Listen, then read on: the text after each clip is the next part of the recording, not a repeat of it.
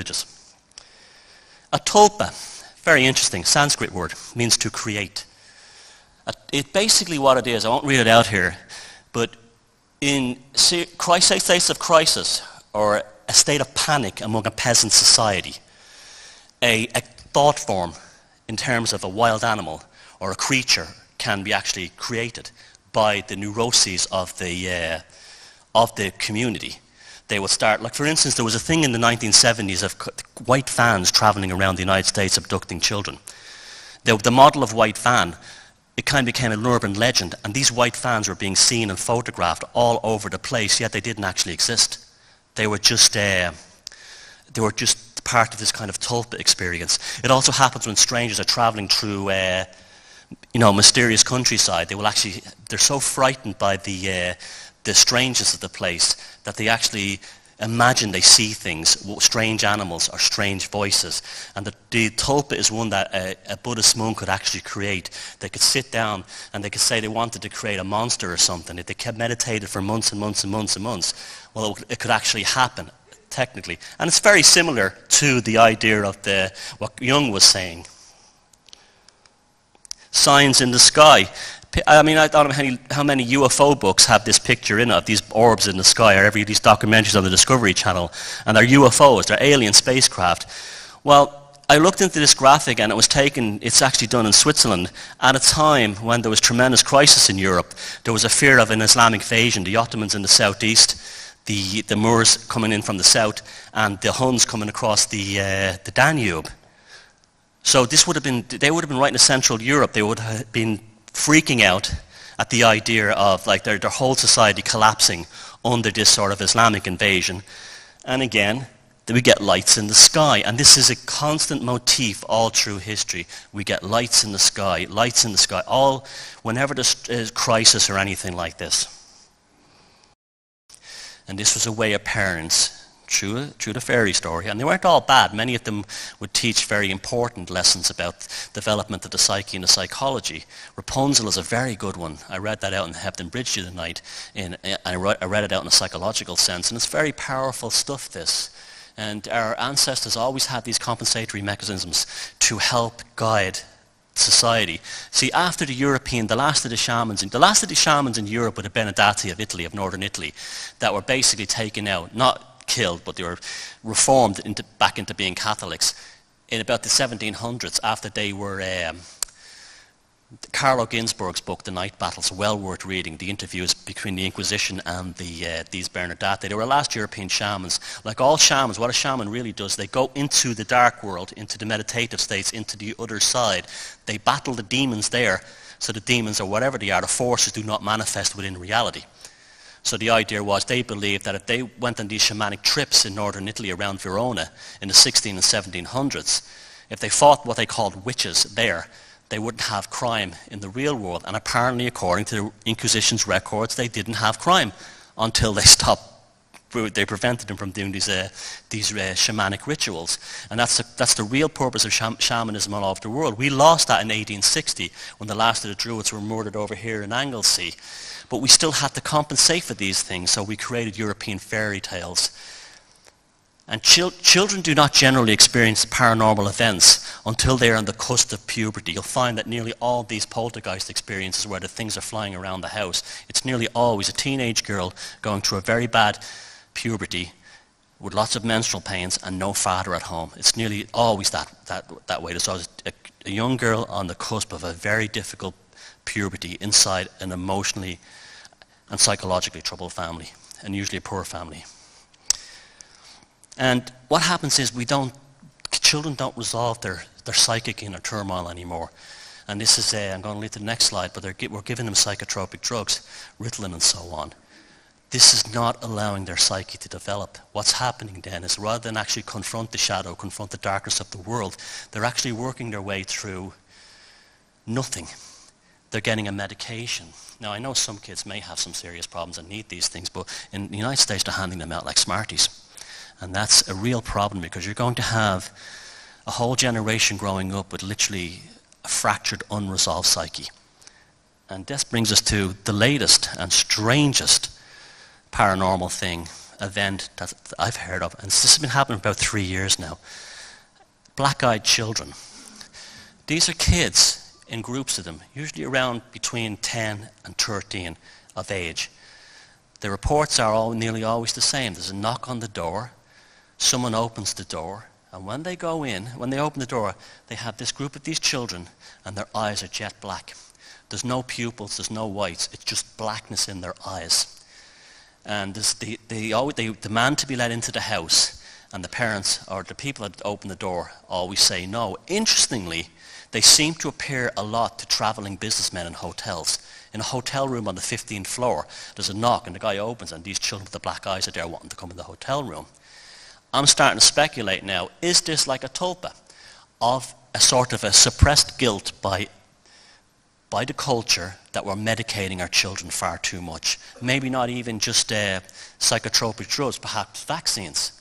This could be, see, when we're doing something that's wrong against natural law, against the psyche, whether it's personal or collective, it explodes and blows up in your face in terms of psychic trauma. I'm speculating now, I could be completely wrong, that these black-eyed children are a collective psychic trauma caused by the inability to deal with proper parenting among various classes within American society, particularly the professional classes who would rather have Ritalin. Now, I'm not putting them all down, but Ritalin take care of their children than be proper parents themselves and read them fairy tales. And also we have the issue with Disney. Disney have corrupted and perverted most of these fairy tales to sexualize the children at an earlier age. And that's a whole other issue as well. Now, that's the dark side. Let's have a look. Is there a way we can use this stuff? We can actually get this stuff to work for us. Understanding it is the first way. Understanding things in this manner is a very good process because, one, you're not locked into dogma, and two, you're resolving the issue through your own consciousness rather than having someone tell you what this really means. Very important. This is why I'm not a big fan of psychiatry. So what can we do to get at this? So we had stress-related dynamic consciousness. Is it possible to have intention-related dynamic consciousness? I actually think there is. I really do believe there is. John Carew Eccles, the greatest neuroscientist that ever lived, said that creative imagination is the most profound of human activities.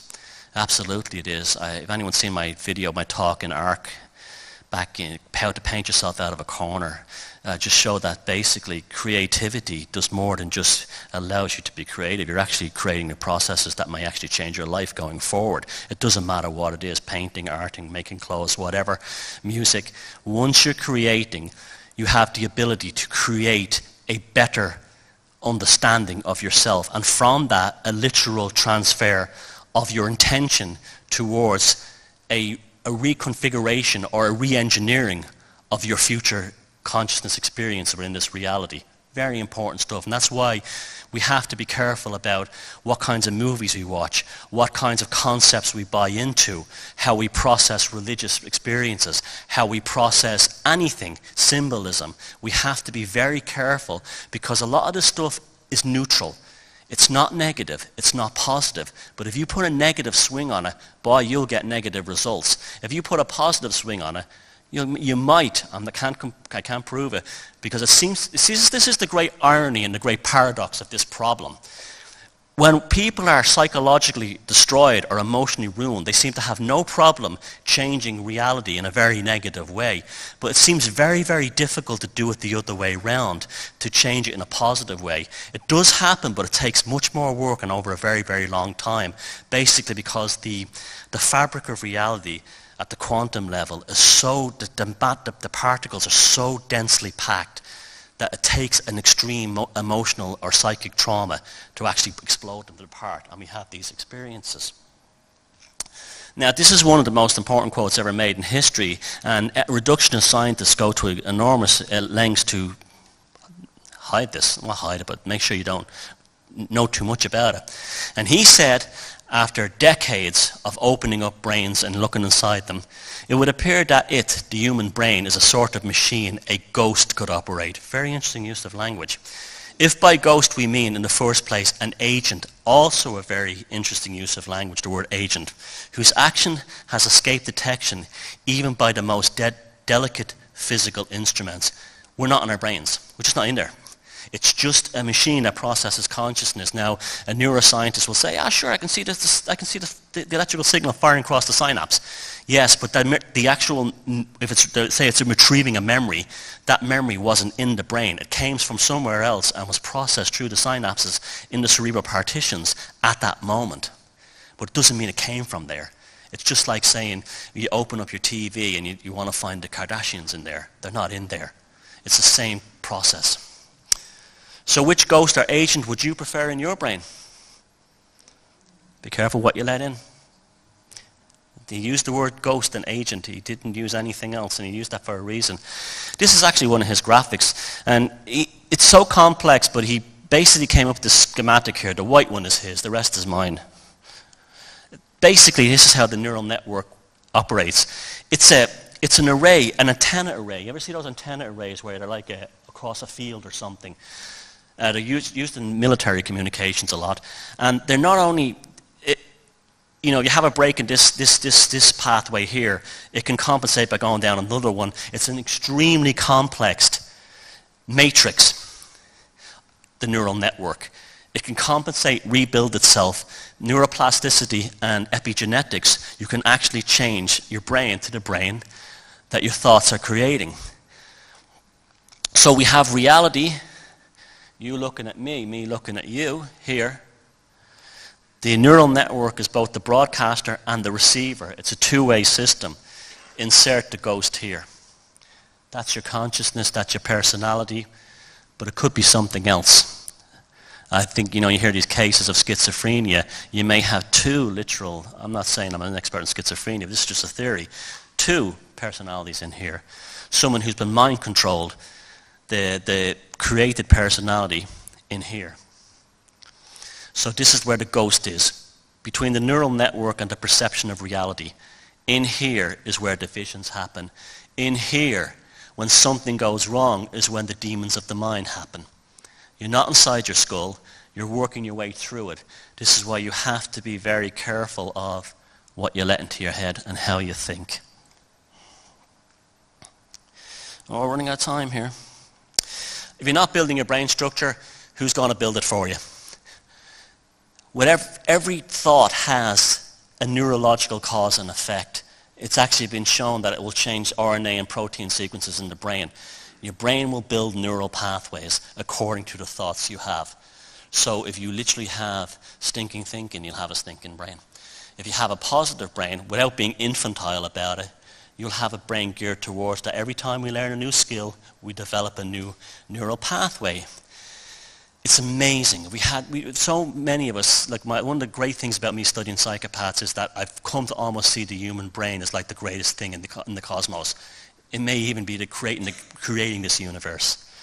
But it's so incredibly powerful, yet we're just told it's just a massive grey cells, and it's nothing of the sort. Between that and the five senses and the nervous system, this is probably the greatest, not me, but all of us, the most amazing, and we're all wired in together, the collective, remember, the greatest thing in the universe that we're aware of at the moment. But the consciousness can be fooled, and it can be tricked, and it can be manipulated by everything from mass media to political spin. We all know that, using repetitive phrases. A phrase used over and over again enters your consciousness, and what happens then is that becomes your reality. You say it enough times, it will become reality. You heard Alex earlier on about the Alternative 3 film, that people saw it on TV. Even though if you watch that thing now, the acting is actually hammy. It's really bad acting. But it actually entered into people's consciousness. They thought it was real. They were tricked. Sleight of hand really should mean sleight of mind. So that will generate the neural network, but not in your favor. And the psychopathic control grid, as I call it, that's the term I use to describe the control system, which would be banking, extreme ends of banking, extremes, political cooperation with these banking and things like the military-industrial complex.